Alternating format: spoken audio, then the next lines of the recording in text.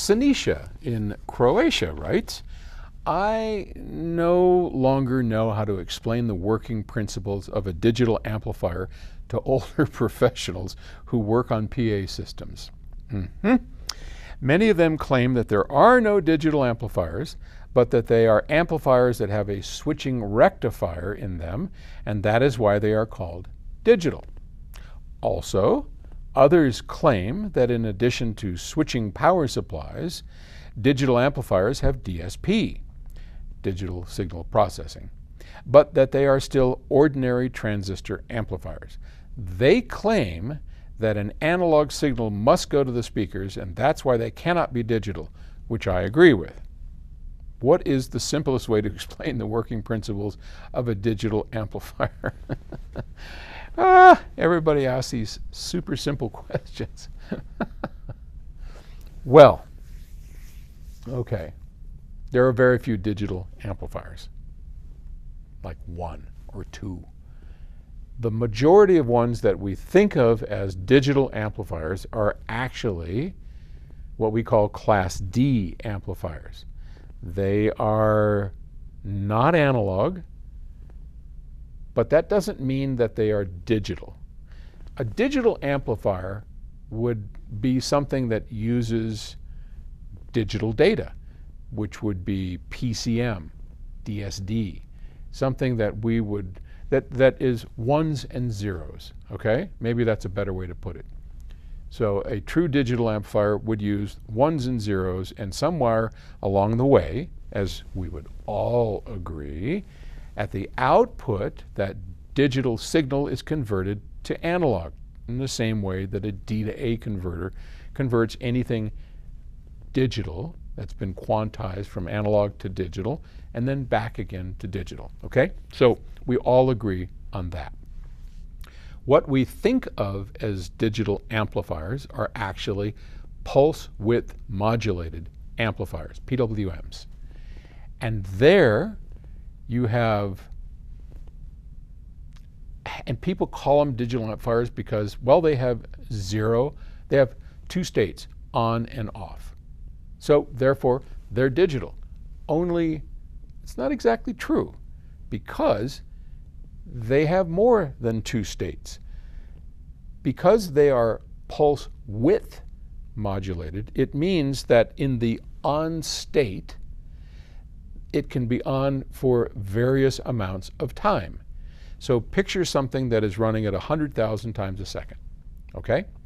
And every 100,000th of a second, it's either off or on. Okay, that's how come those amps are so efficient. They're either on or off. When amps become inefficient, it's when they are somewhere between on and off. Now, a pulse width modulated amplifier, while it's just on and off, isn't digital, because if it were, it would be always on for a very specific amount of time and always off for a very specific amount of time. And the combination of those on-off pulses add up to your digital numbers. But that's not what actually happens. The amount of time that a pulse width modulated amplifier in its on state is on can be extremely brief or the full width of what it's allowed. Okay, so everywhere from to all of this. So for every 100,000, so just picture, here's our 100,000th of a second, or 1 second. I mean, whatever you want to think of it as, okay? Here's a window. And when that window's, when it's off, it's just off. When it's on, here's the window. How much it's on, this little bit in this window or this whole bit, okay? The combination of that is what determines how loud the amplifier is. So for every time it's on, if you have the full window is completely covered, that sucker is going to put out as much power as possible, and it'll be just an output square wave, essentially. But if you vary the pulse like this, like music, just think of music going up and down, right? Now convert that up and down to wider and smaller. That's all that's happening.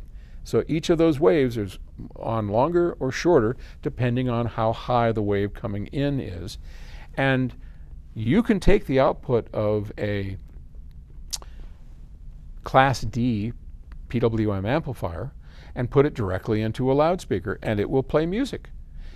You don't want to do that because it also, and those switches we talked about where it's on and off 100,000 times a second, well, you want to get rid of that switch noise. It wouldn't go through a tweeter, but it wouldn't make things very happy. So we put a filter on the output of that Class D amplifier that gets rid of all that switching noise, and what you wind up with is a very clean analog signal. That's what you think of as a digital amplifier, and it is not just a transistor amplifier with a switching power supply. Those exist, but that's not what that is. Hope that helps. Tell you all these old geezers over here, watch this video and maybe you'll learn something. From one geezer to another. All right, take it easy. Bye.